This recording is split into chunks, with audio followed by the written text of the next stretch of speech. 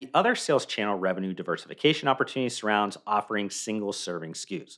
As you might know, Premier Protein's largest customers are Costco, Walmart slash Sam's Club, and Amazon, where they sell in multi pack SKUs. And that's where the big bucks start rolling in. These three accounts make up around 75% of the brand's total revenue in fiscal 2023. Why isn't Premier Protein sold in convenience stores to the same level as Fairlife slash Core Power or Muscle Milk?